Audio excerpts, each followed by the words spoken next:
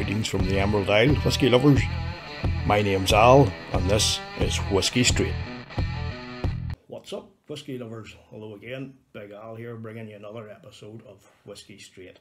Today, I'm taking you right back into the Highlands of Scotland to do another single malt. Last time, it was the Loch Lomond 12.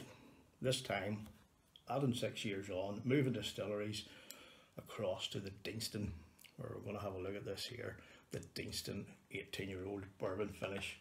And as you can see, that's one of the samples from my subscription to the guys at the Dram Team.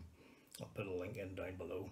Now, in review 21, I took my first ever look at the Deanston range, and I thought it was best to start at the bottom. So that was with the entry level Virgin Oak, and while I found it was decent whisky, it was very nice. It just lacked that bit of something for me, and it just really didn't float my boat. But that said, there wasn't anything really wrong with it, just wasn't for me. So now I've decided to up the ante and go for this 18-year-old, and I'm really expecting a lot more.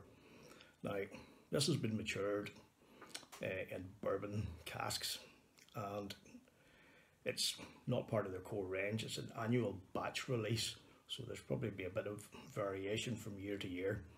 So what do we know about it before we get into the review proper? Well, everything's done right.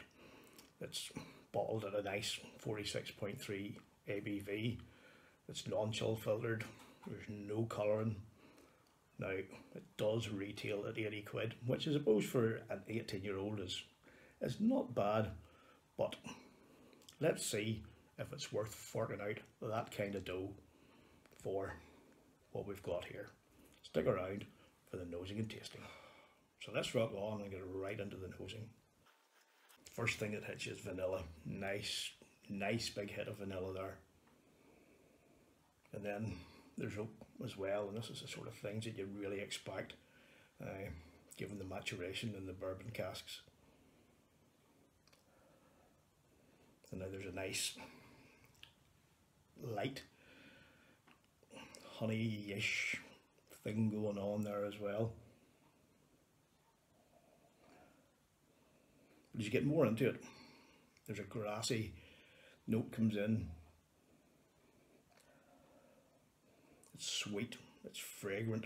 There's a nice big hit coming in there now of barley sugar, and that really just adds to the overall sweetness, especially when you take in that little hit of honey beforehand and the vanilla, and they, in a way, almost overpower the oak. Now, as I said, that bourbon influence is there, but considering that this whisky has been matured for 18 years in the bourbon casks, you would really think there would be a bit more of a heavier bourbon influence there. It is there, but it is pretty light on it, and the sweeter side really does take over. Time for the all-important taste test now, folks. So launch it. Let's get right on with it.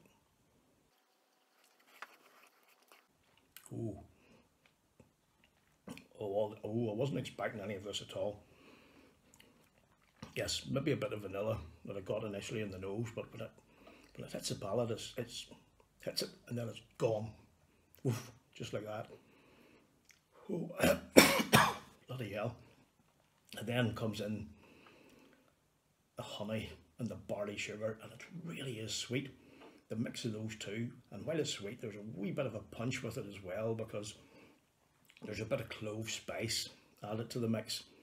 And the only thing I think I could really compare it with is like a really heavily sugared hot toddy with that bit of spice, and maybe even a little squirt of lemon in there too.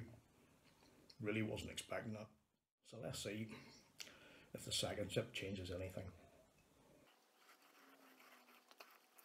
The spiciness now, it's a bit more peppery, but it's joining in with the sweetness, and again it's that barley sugar honey mix that is really prominent. And while that pepperiness does kind of complement it really well with a light, warming kind of note, it's not at all what I was expecting, and I have to say this one really has taken me by surprise. Still nothing different there. It's that very sweet barley sugar, honey mix, complementary spice. Can't get away from that hot toddy thing. It just feels like that with a bit of a lemony twist. And the finish itself, it's medium, and the peppery spiciness going on there makes it quite drying as well. It really doesn't feel to me like a 46.3% ABV. It's more like a 40%, maybe 43%, and the mouthfeel is probably a tad on the light or thin side, you know, for an 18-year-old. Now overall, I was really hoping for more from this.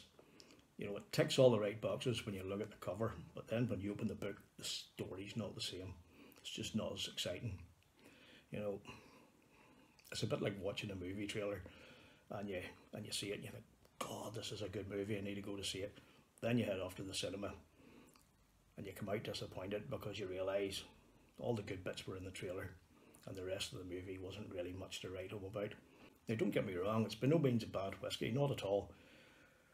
It is nice, but for me, it's not 80 quid nice, you know, and there ain't no way I'm forking out that type of money for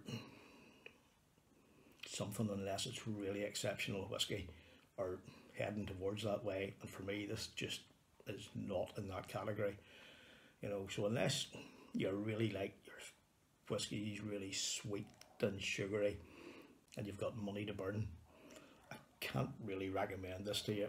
I would say give it a miss. And that, folks, is why it's great to have a subscription to the Dram Team, so you can try out all these sort of higher end, more expensive whiskies without having to fork out the big money, and then you can see for yourself which ones you like and which ones you don't, and you can get yourself a wee to-buy list and work on it from there. So check them out. So thanks for watching, folks. I really do appreciate your ongoing support. Don't forget to comment down below if you have any thoughts on any of the Deanston range, or indeed if you've tried the 18-year-old here. And while you're at it, you know, please hit that subscribe button. Give a fella a bit of support. You know, I'm trying to get to that first big milestone of 100 subscribers, so I'd really appreciate if you could help me to get there. And while you're at it, don't forget to ring that bell so that you can get notified of any time I post a new video. They'll mostly be reviews, but there could be the odd wee different thing coming up as well. So thanks again, folks. Take care, and until the next time, drink your whiskey the way you like it.